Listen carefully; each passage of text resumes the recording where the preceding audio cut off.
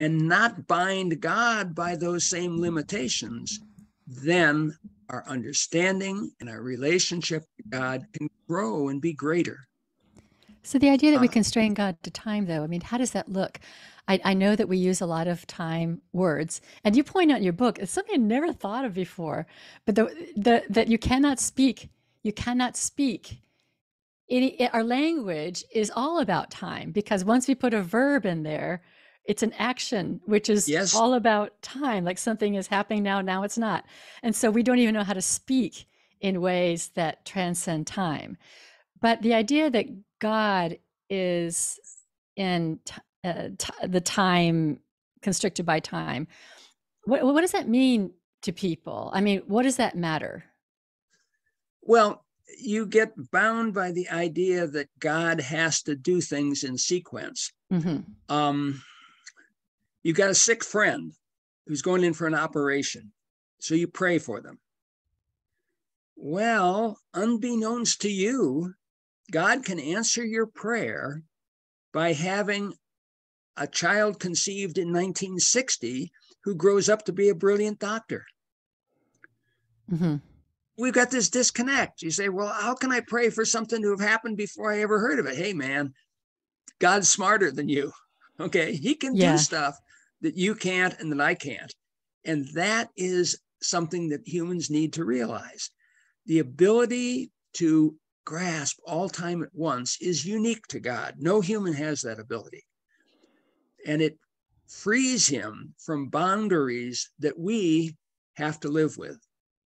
And in asking people to recognize this, I'm asking them to not get out of their own boundaries, because we can't, we're humans, but appreciate that God isn't limited in the same way that we are. Yeah, I've always And kind of thought, I'm sorry, go ahead. no, go ahead, go ahead. I just, I've always, I have recently been thinking that I can pray for something happening in the past.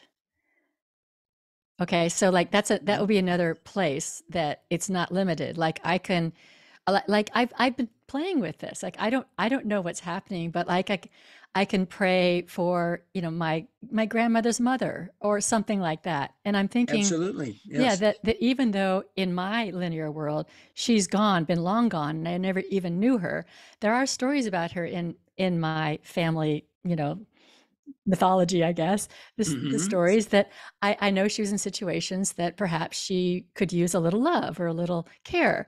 And so I've been playing around with praying for people or animals that have long passed.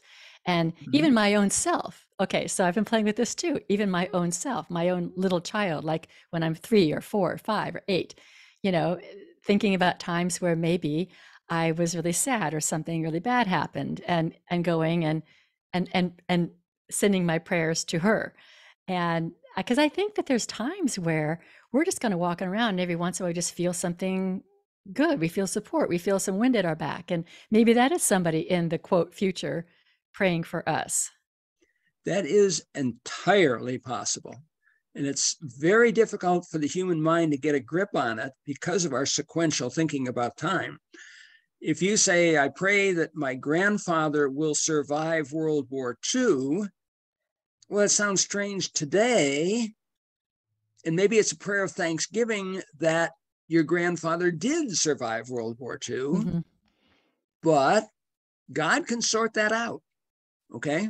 Mm-hmm. He didn't have any difficulties handling things in different times.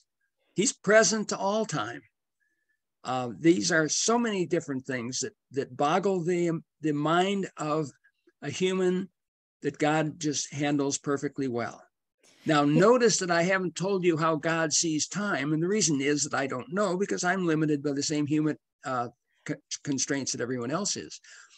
But I ask people to give God the freedom to not be bound by human constraints, and then all sorts of wonderful things can happen.